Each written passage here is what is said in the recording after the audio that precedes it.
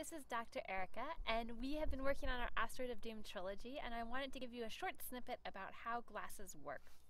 So if we were to pretend that this was our eye, and our eye, the way that it sees is if something very sharp, all of the rays of light from, let's say, a tree, focus on one area of our eye.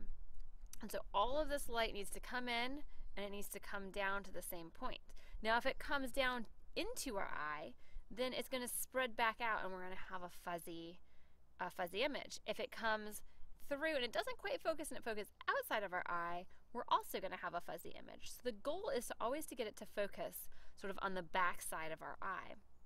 And the way that we can do that is we can change where it focuses. So we can either add a convex lens or a concave lens. So this is a converging lens. It will converge a parallel beam of light. So if a beam of light came in like this, it would converge, or it's diverging. So we have our parallel beam of light coming in like this, and it's going to diverge.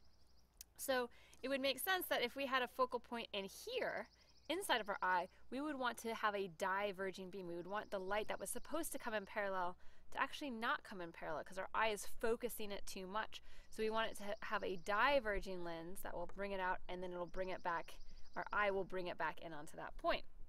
And the way you can tell which one you need is if we sort of set these up. So first I can look at just this piece, and if I look over here, I see this little green guy coming out, and notice that my focal point is outside of my eye.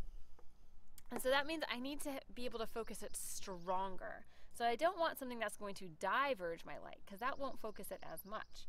I need something that will converge my light, so it will help it focus. Our focals can add. So what I can do is I can add this in, and if I look, it's going to go through this lens, and it's going to start to converge, and it's going to hit my eye. And if I look over here, you'll notice that it sort of almost is always hitting this one point on my eye. And that is how our glasses work.